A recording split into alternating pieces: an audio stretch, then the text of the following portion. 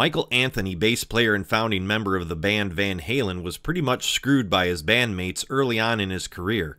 There's much confusion surrounding the story, but halfway through the 1984 tour, Anthony was forced to give up future royalties and credits for any new Van Halen material, as well as retroactively release any claims to Van Halen's music. Then in 2004, for a Van Halen reunion with Sammy Hagar, in order to be included, Anthony signed a contract that treated him as little more than an employee. When he was finally fired from the band, he found out by seeing it posted on the internet. Michael Anthony didn't seem to suffer too badly from the poor deal. His net worth is around $50 million and has been involved in projects like Chickenfoot with Sammy Hagar.